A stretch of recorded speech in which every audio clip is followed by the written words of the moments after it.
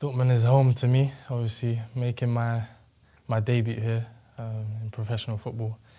You know, it's always been a dream for me, so I'm happy to be back. Dortmund, you know, me connecting with the fans, and obviously with Edin, Sebastian, Watzke, and obviously Marco, and a few other players, so I felt like it was the right decision for me. I think my teammates will make it easier for me. You know, me knowing a few of the guys in the dressing room, I think, you know, they'll welcome me nicely, and I'm sure they can't wait to get started. Yeah, it's an iconic number. Obviously, growing up, 10 was always my favourite number due to Ronaldinho. Obviously, me watching his YouTube clips.